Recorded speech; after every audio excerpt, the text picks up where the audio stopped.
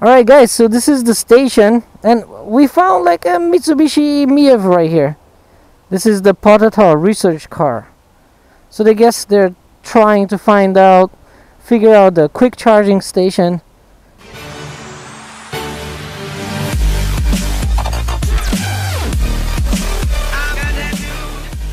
So hot. It's getting hot today. So hot. So take off all your clothes. What's up everybody? Back with another video. Tony here with the Zero SR again. I'm gonna show you guys a quick charging station. This supposedly there are 10 stations like these in Thailand. In the States, as most of my watchers are from, there are a lot of charging stations, fast charging stations for bikes like these and cars. My favorite being the Tesla car. There is this station nearby here, and that station is pretty awesome. It's got solar panels, complete green design, even though it's also a gas station as well. But I guess they're getting ready, right? I mean, they're trying. Ooh, I see myself. I can see myself in the back of that car. Don't I look pretty? Look at me, so pretty. I'm very pretty right now. So many diesel cars. I'm surrounded by diesel right now. Diesel country, man. Diesel, diesel, diesel. Diesel, diesel, diesel, diesel, diesel, diesel, Jesus, diesel over there, diesel, diesel, diesel, everything is diesel, and the diesel over there, and it fucking stinks like crap. I hate diesel. This is the worst fuel in the world, stinkiest fuel ever. And forget about eco diesel cars with the eco diesel engines. Fuck that. They only sell in like 1,000 numbers or something, while the rest of the diesel crap comes here totally inefficient, huge engines, and burn the fuel like that with the black smoke coming in the back.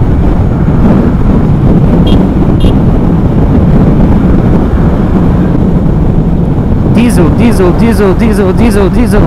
Ugh. I'm following a trail of diesel smoke right now.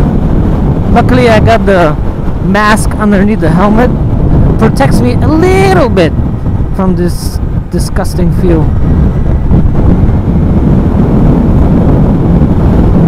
And when some people say diesel is necessary, man, we need those big trucks with diesel so they can transport our logistics, you know, the food and the clothes and the raw materials, you know, a lot of things depend on diesel, you know. I say bullshit because right now, for the past 2 years, the freaking electric trucks have been coming out. The electric garbage trucks have been around for 5 years in France, sorry. And even in Australia, if you saw that report, there's that bus, not a diesel, an electric, that goes 1,000 kilometers on a charge, fully loaded, and highway speed. I mean, come on. And I will bet you $1 billion gazillion dollars, because they said they will do it anyway, that they will make electric trucks like that, but to transport fuel.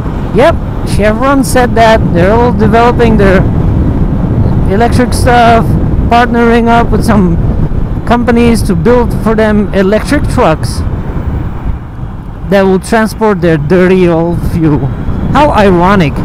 We need more fuel efficient vehicles to transport oil. So let's make them electric. So you're saying electric is better? No! keep buying fuel. But why do you want us to buy fuel if you're gonna change your transport logistics to electric? Doesn't make any sense. You're like two-faced assholes, man. And Tesla just has shown what a big mess it is, you know? What a giant hiccup this whole thing has become. I want to tell y'all, when you drive an electric performance car, not a golf cart or some crap like that, like a real vehicle, but that is electric powered, it's fast, whatever, or even a motorbike, and you try them out, and you just, something in your head clicks, man. If you just hear stories from people that have driven them, you've been a gearhead all your life, it won't work for you, you know? You're like, hey, what the fuck you talking about, man? I like my noise. I like maintaining my bike in my garage. Yeah. Sure you do. You like modifying your bike. You don't like maintaining it. How fun is it that you go to your bike? Hey, today is Saturday morning. I want to take a road trip. Damn it. Yeah, it won't start, man. What do I do, man? Yep. Road trip gone down the drain. You should try an electric vehicle. And don't just try it for like 5 minutes. Oh, I've been done that. It ain't that fun. No. Live with it. If you have a daily car or a daily bike, live with this type of vehicle. This type of bike and a Tesla type of car, or even Nissan Leaf. Forget the looks of the Nissan Leaf, just the performance wise, and live with it for a week. You know, try someone, a friend, or the sales office is very kind, ask them to give you one or rent it. Find out, and you will see. I guarantee you, man, you will see the benefit of this. And don't lie to yourself. I'm gonna make the longest trip ever without zero planning. No, everything requires planning. I plan my life every day. Which route I'm gonna take, the weather, if I'm gonna take my jacket or not. All these things, man, you gotta consider everything. Oh, let me come here. Hey, electric car. Who the fuck is that?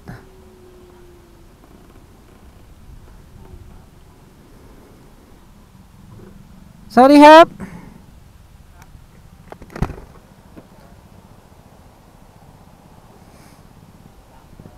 Alright guys, so this is the station, and we found like a Mitsubishi I-Miev right here. This is the prototype research car. So I guess they're trying to figure out the quick charging station. Yeah. These are the stations here. You can plug in a normal plug. I don't know why they put this here. Well, there's a plug right there. I'm pointing it. So this is kind of silly. So if you're really gonna charge, you do the quick charging, this one. So my bike would be like 30 minutes full. That's perfect after a 200-kilometer trip. I can buy some coffee over there, go to the bathroom, maybe eat a burger. If you smoke, maybe you have a cigarette, then you're ready. Your phone will tell you if it's full. So the station is pretty cool. They've got like solar panels. Most of this roof is made from solar panels. It's pretty cool. And EV station right there.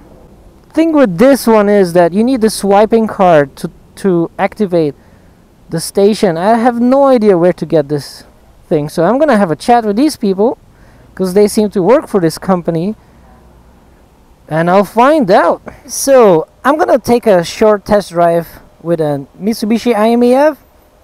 I cannot take my camera because it's a private company car for testing purposes, so I'll see you after the test drive. Okay, so I just test drove this little city car. You know, if you floor it, it's okay, the torque is there. It goes about, what, 6 seconds to 80, something like that. It's more of a city car, you know, it's a small battery, small motor. But it's so simple to drive. You just turn on the key, put it in drive, go. Air conditioning works very well for this type of climate. Yeah. And quick charging it, and it shows how many minutes over there. 15 minutes. It's at 90% now, so there's like a buffer that reduces the energy allowed to go in when it's almost fully charged. So, but when it's very low battery, and then up to 80% is like 15 minutes itself. Yeah, I asked the boys, hey, what about more electric cars here? Nope, nothing. They have no idea. They have no idea what the government is doing or anything. Okay, bye bye. Sawadee ka. So this is the station, and yeah, they're gonna open this one soon to the public. They said next week or next month. So you can get the card for any of you Thai listeners, viewers, I mean, that own an electric vehicle and are looking for a quick charging station. This is the one. It's going to be open soon.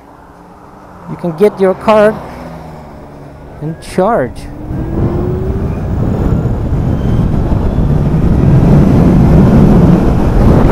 This is way faster, man.